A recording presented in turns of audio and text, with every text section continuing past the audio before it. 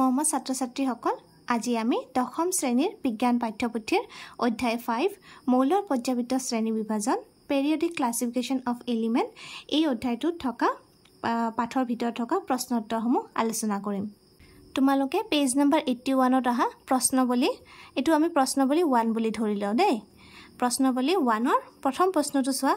নিউলেন্স অষ্টকৰ স্তম্ভবোৰত ডবাই ৰেইনাৰৰ triode আছিল নে তুলনা কৰা আৰু বিচাৰি উলিওৱা।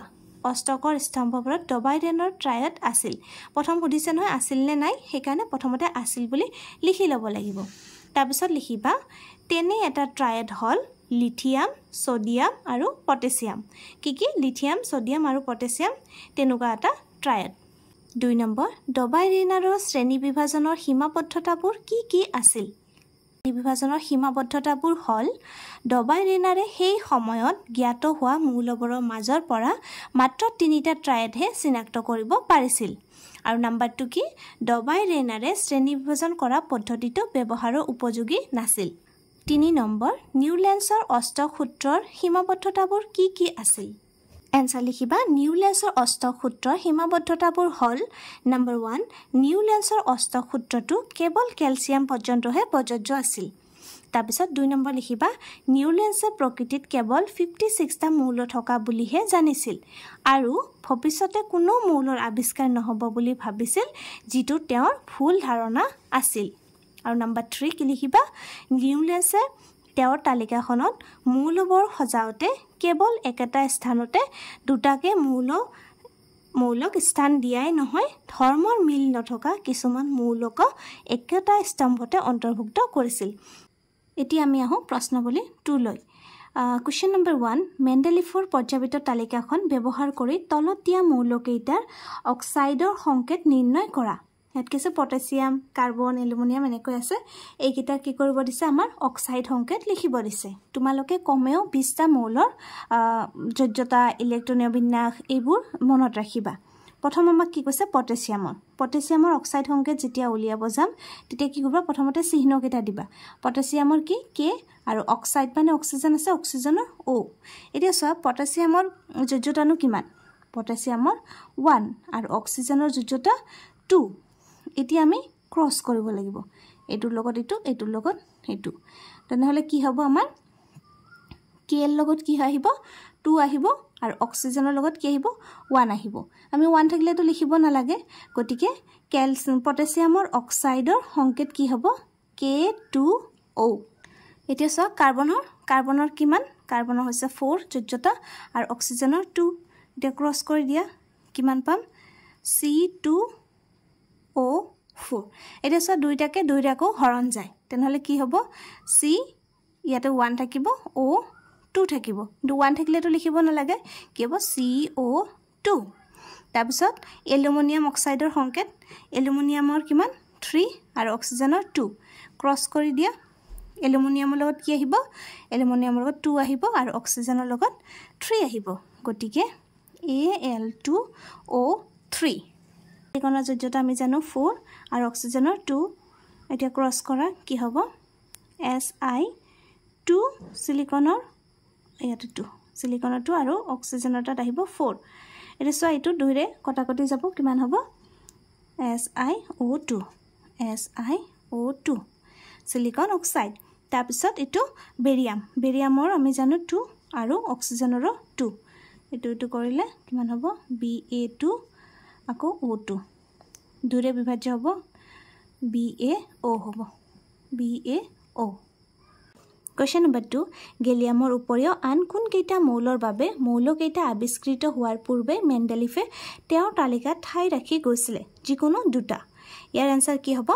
জাৰ্মেনিয়াম আৰু স্কেন্ডিয়াম। ইয়াত লিখিব প্ৰশ্ন নিচিনাকে গেলিয়ামৰ উপৰিও স্কেন্ডিয়াম আৰু জাৰ্মেনিয়াম মৌলৰ বাবে মৌলকেইটা আৱিষ্কাৰ হোৱাৰ পূৰ্বে মেণ্ডেলিফে তেওঁৰ তালিকাত ঠাই ৰাখি গৈছিল।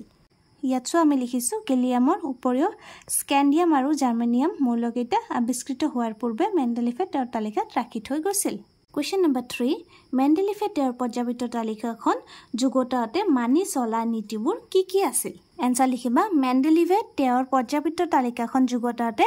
মানি চলা নীতিবোৰ হল নম্বৰ 1 মৌলবোৰৰ ধৰ্ম সিহঁতৰ পাৰমাণৱিক ভৰৰ পৰ্যায়ক্ৰমে সলনি হয় আৰু নম্বৰ 2 তেওঁ বহু ক্ষেত্ৰত মৌলবোৰৰ ৰাসায়নিক ধৰ্ম ভিত্তি হিচাপে লৈছিল কোৱেশ্চন নম্বৰ 4 সম্ভ্ৰান্ত গেছবোৰক এটা সুকীয়া বৰ্গত কিয় স্থান দিয়া হৈছে লিখিবা সম্ভ্ৰান্ত গেছবোৰক এটা সুকীয়া বৰ্গত স্থান দিয়া হৈছে কাৰণ এই সম্ভ্ৰান্ত গেছবোৰ অতিশয় নিষ্ক্ৰিয় এই গেছবোৰ আমাৰ বায়ুমণ্ডলত নিচেই কম মাত্ৰাত থাকে বাবে এইবোৰ আৱিষ্কাৰ হওঁতে বহু পলম হৈছিল হেহে পৰ্যাপ্ত তালিকাত ইতিপূৰ্বে থকা ক্ৰমৰ কোনো সালসলনি নকৰাকৈ সম্ভ্ৰান্ত গেছবোৰক এটা সুকীয়া বৰ্গত স্থান দিয়া হৈছিল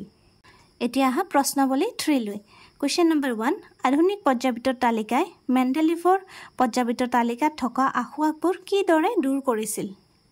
লিখিবা আধুনিক পৰ্যাপ্ত তালিকাই মেণ্ডেলিভৰ পৰ্যাপ্ত তালিকাত থকা আসোঁৱাহবোৰ তলত দিয়া ধৰণে দূৰ কৰিছিল নম্বৰ 1 কৰি লিখিবা নম্বৰ 1 মেণ্ডেলিভৰ পৰ্যাপ্ত তালিকাৰ ভিত্তিটো আছিল পাৰমাণৱিক ভৰ আনহাতে আধুনিক পৰ্যাপ্ত তালিকাৰ ভিত্তিটো হ'ল পাৰমাণৱিক সংখ্যা নম্বৰ 2 মেণ্ডেলিভে তেওঁৰ তালিকাত হাইড্ৰজেনক কোনো বিশেষ স্থান দিব পৰা নাছিল আধুনিক পৰ্যাপ্ত তালিকাত হাইড্ৰজেনৰ বাবে বিশেষ স্থান আছে তাৰপিছত নম্বৰ 3 মেণ্ডেলিভৰ পৰ্যাপ্ত তালিকাত সমস্থানিকৰ বাবে কোনো বিশেষ স্থান নাছিল আনহাতে আধুনিক পৰ্যাপ্ত তালিকাত সমস্থানিকৰ বাবে স্থান আছিল কোৱেশ্চন নম্বৰ 2 মেগনেছিয়ামৰ দৰে ৰাসায়নিক বিক্ৰিয়া দেখুৱাব বুলি ভবা দুটা মৌলৰ নাম লিখা তোমাৰ এই বাছনিৰ ভিত্তিত কি এটা সব মেগনেছিয়ামৰ পাৰমাণৱিক সংখ্যা কিমান 12 টো ভাঙি লিখিলে 2,8,2 তাৰ মানে বহিতম কক্ষত কেইটা ইলেক্ট্ৰন আছে দুটা আন কোনবোৰ মৌলৰ বহিতম কক্ষত দুটা আছে এটা হৈছে আমাৰ পেৰিয়ামৰ কিমান 4 টো ভাঙি লিখিলে কি হ'ব 2,2 আৰু এটা কি লিখিছো কেলছিয়ামৰ কিমান 20 টো ভাঙি লিখিলে কি হ'ব 2,8,8,2 প্ৰতিটোৰে সব বহিতম কক্ষত কেটা আছে দুটাকৈ ইলেক্ট্ৰন আছে আৰু এইবোৰে একে ধৰণৰ ৰাসায়নিক বিক্ৰিয়া দেখুৱাব গতিকে লিখিবা মেগনেছিয়ামৰ দৰে ৰাসায়নিক বিক্ৰিয়া দেখুৱা মৌল দুটাৰ নাম বেৰিলিয়াম আৰু কেলছিয়াম কাৰণ মেগনেছিয়ামৰ দৰে বেৰিলিয়াম আৰু কেলছিয়ামৰ বহিতম কক্ষত দুটাকৈ ইলেক্ট্ৰন আছে কোৱেশ্চন নম্বৰ 3 নাম লিখা বহিতম কক্ষত এটাকৈ ইলেক্ট্ৰন থকা তিনিটা মৌল নম্বৰ বি বহিতম কক্ষত দুটাকৈ ইলেক্ট্ৰন থকা দুটা মৌল আৰু সি পৰিপূৰ্ণ বহিতম কক্ষত থকা তিনিটা মৌলৰ প্ৰথমটো বহিতম কক্ষত এটাকৈ ইলেক্ট্ৰন তেনেহলে প্ৰথম কক্ষত এটাকৈ ইলেক্ট্ৰন হলে কি হ'ব প্ৰথমটোটো আমাৰ দুটাই থাকে হয়নে দুটাই থাকিব তাৰ পিছতটো এটা তেনেহলে বহিতম কক্ষত এটা থাকিলে এটো কিমান হল 2 + 1 3 মানে কি হাইড্ৰজেন হিলিয়াম লিথিয়াম এটা হ'ব লিথিয়াম Li তাৰ পিছত আৰু এটা বনোৱা এইটোটো জনিবা পৰিপূৰ্ণ আছে 8টা আছে আৰু ইয়াত এটা আছে কিমান হল 10 11 11ত কোনটো আছে 11ত আছে সোডিয়াম Na আৰু এটা বনোৱা 2 8 এইটোটো 8 এইটো 1 কিমান হল 8 2 10 18 19 19ত আমাৰ কি আছে পটাছিয়াম গতিকে কি হ'ব পটাছিয়াম মানে কি এটা আমাৰ হৈ গল তাৰ পিছত বি নম্বৰটোত কি কৈছে বহিতম কক্ষত দুটাকৈ ইলেক্ট্ৰন থকা দুটা মৌল এবাৰ বহিতম কক্ষত দুটাকৈ থাকিব 2,2 + 2 কিমান হল 4ত কি আছে হাইড্ৰজেন হিলিয়াম লিথিয়াম বেৰিলিয়াম গতিকে এটা কি হ'ব আমাৰ বেৰিলিয়াম BE আৰু এটা কি হ'ব 2,8,2 এটো সব বহিতম কক্ষত দুটা আছে কিমান হ'ব 10 12ত কি আছে আমাৰ মেগনেছিয়াম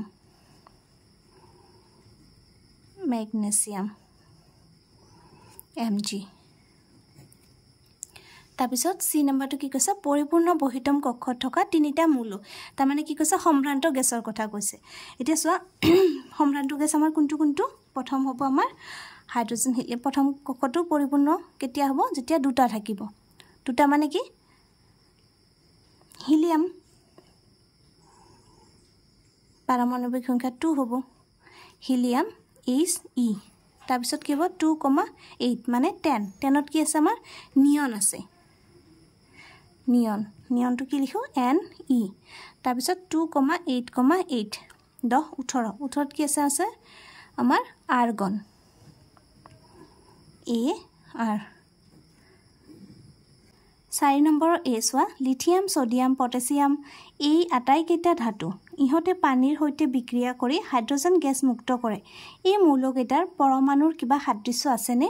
আমাক মৌলকেইটা কি কৈছে লিথিয়াম লিথিয়ামটো যদি আমি ভাঙি লিখো কিমান হ'ব লিথিয়ামৰ 3 টো ভাঙি লিখিলে 2,1 সোডিয়াম কিমান 11 টো ভাঙি লিখিলে 2,8,1 আৰু পটাছিয়ামটো কিমান 19 সেইটো ভাঙি লিখো 2,8,1 গোটেইকেইটাত চোৱা বহিতম কক্ষত কিমান আছে এটাকৈ ইলেক্ট্ৰন আছে অতি লিখিবা এই মৌলকেইটাৰ পৰমাণুৰ সাদৃশ্য আছে কাৰণ ইহতৰ প্ৰত্যেকৰে বহিতম কক্ষত এটাকৈ ইলেক্ট্ৰন আছে পৰৰ বি নম্বৰটো চোৱা হিলিয়াম এটা নিষ্ক্ৰিয় গেছ আৰু নিয়নো এটা প্ৰায় নিষ্ক্ৰিয় গেছ ইহতৰ পৰমাণুবোৰৰ মাজত কি মিল থকা দেখা যায় হিলিয়ামৰ পাৰমাণবিক সংখ্যা 2 এটো ভাঙি লিখিলে 2 এ হ'ব আৰু নিয়নৰ 10 টো ভাঙি লিখিলে 2,8 হ'ব লিখিবা হিলিয়াম আৰু নিয়নৰ প্ৰত্যেকৰে বহিতম কক্ষ পুৰ আছে প্ৰথম কক্ষত আমাৰ দুটা থাকিব লাগে দুটাই আছে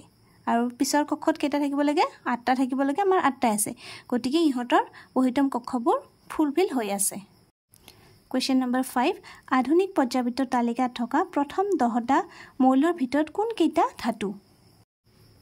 এনসাৰ কৰিব যোৱাৰ আগতে তোমালোকে এটা কথা মনত ৰাখিবা এটো নোট হিচাপে তোমালোকে লিখি থব পাৰা যে ধাতুৱে ইলেক্ট্ৰন এৰি দিয়ে আৰু অধাতুৱে ইলেক্ট্ৰন কি কৰে গ্ৰহণ কৰে এতিয়া প্ৰথম 10টাৰ পৰা আমাক চাবলৈ দিছে প্ৰথম 10টা মৌল আমি লিখি ললো তেনেহলে সোৱা কোনটোৱে কি কৰিব এতিয়া 1 টো 1 এ থাকিব তাৰ পিছত 2 3 টো কি লিখিব পাৰো 2,1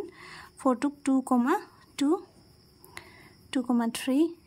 2,4 2,5 2,6 2,7 2,8 এতিয়া হাইড্ৰোজেনটো এটো লিষ্টত নাহে গতিকে হাইড্ৰোজেনটো বাদ দিয়া হাইড্ৰোজেনটো গেছ হিচাপত তোমালোকে ধৰি ৰাখি থোৱা তাৰ পিছত হিলিয়ামটো সম্ভ্ৰান্ত গেছ গতিকে এটো ইলেক্ট্ৰন এৰিও নিদিব গ্ৰহণো নকৰিব এই দুটা কেনসেল হৈ যা তাৰ পিছত এইকিটা কি কৰিব ইলেক্ট্ৰন গ্ৰহণ কৰিব দেখিছানে 5 6 7 এইকিটা কি হ'ব ইলেক্ট্ৰন গ্ৰহণ কৰিব হেকানে এইকিটাও নহব তাৰ পিছত নিয়নটো সম্ভ্ৰান্ত গেছ ই গ্ৰহণ নকৰিব এৰিও নিদিব গতিকে এটোও কেনসেল তাৰ পিছত কাৰ্বনটো কি আমি কাৰ্বনটো জানো কাৰ্বনে এইবোৰ নকৰে কাৰ্বনে সহযোজী বান্ধনী গঠন কৰে সহযোজী বান্ধনী কৰে তাৰ পিছত বৰণ এটা হৈছে ধাতু কল্প এতিয়া আমাৰ ৰৈ গল কোনটো এটোও নহয় ৰৈ গল লিথিয়াম আৰু বেৰিলিয়াম গতিকে এনসাৰ কি লিখিবা তোমালোকে লিথিয়াম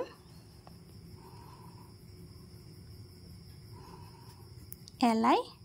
আৰু কি পালো বেৰিলিয়াম